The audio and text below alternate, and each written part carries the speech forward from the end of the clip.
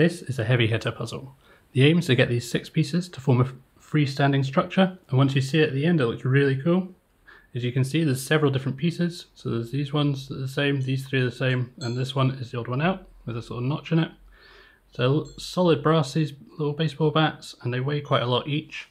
To get it to go together, you do need some dexterity as well as reasoning to figure out which piece goes where. To start with, we have these 3 pieces to form the base. The 4th piece slots in like that. 5th piece sits on top, and then at this point can all fall apart.